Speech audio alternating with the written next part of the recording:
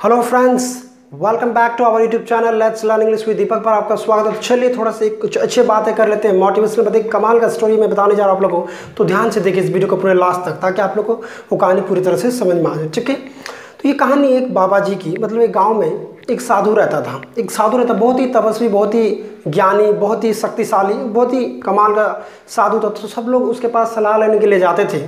तो क्या होता था ना कि जब भी उस गांव में पानी का ज़रूरत होता था किसानों को, तो लोग बाबा जी के पास जाते, यानी उस सन्यासी के पास जाते, साधु के पास जाते थे। तो सब कोई जाते थे। और जब भी साधु, यानी जो भी बाबा जी है, जो नाचता था, जब वो नाचता था, यानी बाबा जी जब नाचते थे, तब क्या होता था ना, बारिश होता था। तो गांव के लोगों को पूरा यकीन हो गया था कि बाबा जी के अंदर कमाल का शक्ति है कि जब भी वो नाचते हैं बारिश हो जाता है। तो लोग काफ़ी खुश थे। जब भी उन लोगों को बारिश का ज़रूरत होता था, बाबा जी के पास आते और बाबा जी नाचता और बारिश होता। तो एक बार क्या हुआ, कुछ गांव के नहीं, शहर के कुछ लोग, यानी कुछ लोग ऐसा नहीं होता घूमने के लिए जाते हैं, शहर के लोग गांव में चलो बोले घूम के आते हैं, गए। तो जैसे ही लोग गांव में गए तो बारिश के लिए देख रहे कि पूरा मतलब भीड़ हो गया, सब लोग यहाँ पर खड़े हैं और बाबा जी नाच रहे हैं, देख रहे हैं। बोले ये कैसे हो सकता है। तो लोगों के मुंह में, हर आदमी के मुंह पे बस बाबा जी का तारीफ था। बोले जब भी बाबा जी नाचते तो हमारे गांव में बारिश होता है। तो लोग हैरान, विश्वास नहीं कर रहा, कैसे विश्वास करेगा, तो टाउन में रहता है, ऐसा कैसे हो सकता है कि ना कोई किसी के नाचने से बारिश होता है। अब ये तो हैरान करने वाली बात है। बोले चलो तो हम लोग भी नाचेंगे। तो लोग भी डिसाइड किए चलो हम लोग भी नाचते हैं आज।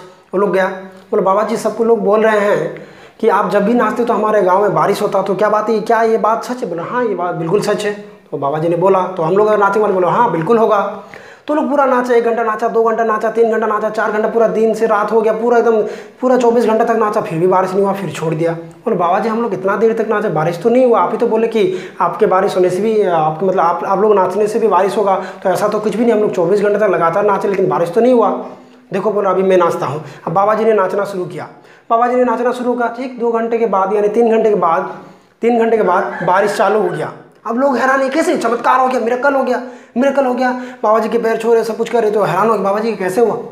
बोला देखो मैं तब तक नाचता हूँ जब तक बारिश नहीं हो जाता है।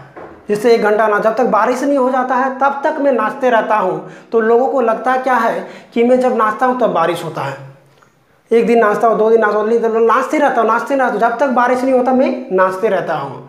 तो यही बात है, जब तक आप सक्सेस नहीं होते, बस देखिए ठहरा हुआ पानी और ठहरा हुआ इंसान दोनों सड़ जाता, तो बस हम लोग को चलते रहना चाहिए।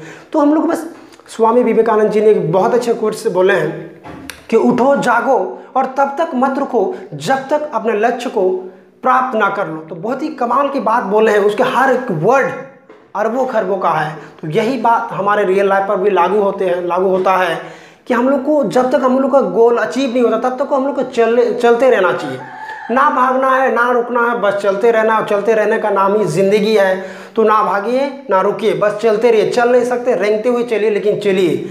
और तब तक मत रुकिए जब तक आपको सफलता नहीं मिल जाती। देखिए बात है कि सफलता एक दिन में नहीं मिलती है, पर एक दिन जरूर मिलती। कभी ना कभी सक्सेस आके आपके गेट पे खटखटाएगा और आप सक्सेस होंगे। आप इस वर्ल्ड के सबसे टॉप बिलियनियर में से एक होंगे, अगर आपको अपने आप पर भरोसा है। सो always remember you are much bigger than your problem. Thank you so much for watching this video.